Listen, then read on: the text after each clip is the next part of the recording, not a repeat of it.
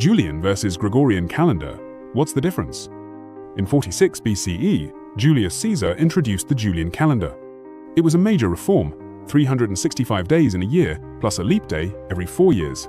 But there was a problem. It was 11 minutes too long. Tiny, right? But over centuries, those minutes added up. By the 1500s, the calendar was off by 10 full days. So in 1582, Pope Gregory XIII launched the Gregorian calendar.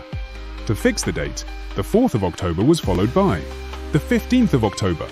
10 days simply vanished. The Gregorian calendar also tweaked leap years.